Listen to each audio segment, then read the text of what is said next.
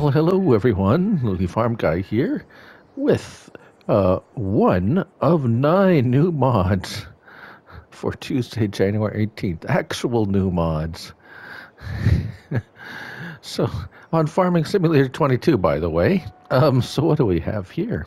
Well, we have the water fountain by erShaba VSR Modding Sur. Now, what is it? Well, aside from being a very rustic looking water type fountain, well, you can get water from it.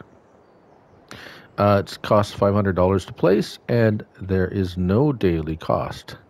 However, it will charge you to take water out of there. So, I have the little 2,032 liters tank here, and we will show you filling it up. Pressing the L3, and there we go. As you can see, our money is going down. It's filling up fairly quickly, actually, and $183 for the one I have here. Hold on. So it holds 2,082 liters. So you could do the math a little bit. So $183, right, for that tank. We'll just go empty it. And I have the in-game base game water supply source. And we will go fill up and compare apples to apples. Now, if you recall, there is a fire hydrant mod that dropped last week, and that is the water from that is free. So far, as you can see, the in-game one fills up a fair bit slower.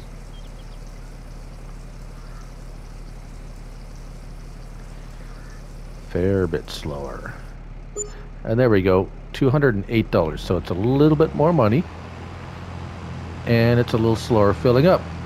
So, oh yes, 0.22 megabytes to download. So, not a lot of memory.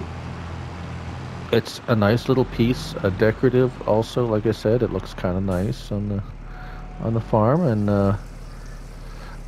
it will fit nicely, I'm sure, into whatever kind of scenario you have or look you are looking for, if it is kind of a little bit of an older farmyard. So, of course, the purchase of the multi-buy silo from 8-2 Studios fills up instantly, and it's even cheaper. So, another options are nice. I like options.